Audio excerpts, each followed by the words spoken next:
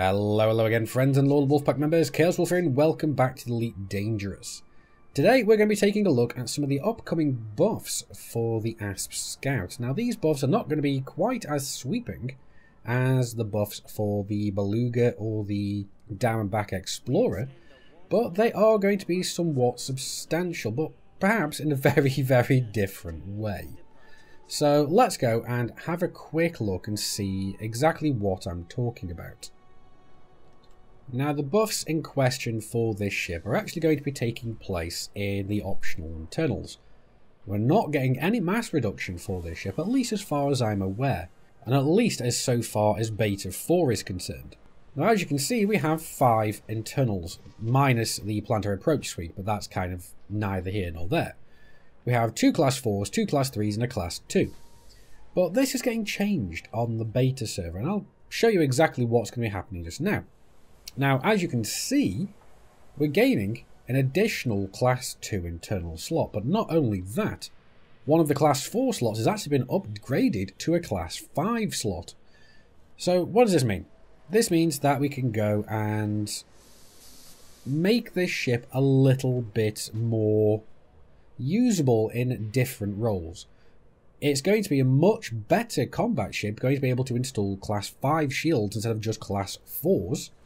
Not only that, if you for some reason want to use this ship as an exploration ship, you can then go and put a Class 5 fuel scoop instead of a Class 4. But why would you use this ship when there are so many other better alternatives for exploration? But I do think that this will be making this ship a much better combat ship. Now, personally, I am not the biggest fan of the Asp Scout. I really cannot get to grips with the appearance of the ship.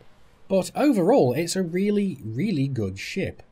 For the simple fact that it is extremely maneuverable for a medium ship. In fact, I'd go so far as to say it is the most maneuverable of all the medium ships. It rivals both the Vulture and the Eagle in maneuverability. It is just that good.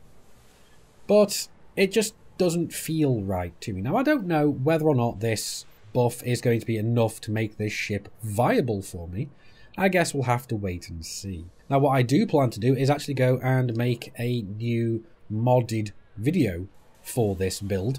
But what I want to know, guys, is making the modded videos, do you want to go and see the engineer roles or just want to see the results as we've been doing for the buff videos? Let me know, as always, down in the comments, because my idea is, if you're coming to watch videos on buffs, you don't have to want to sit through all the modding procedures.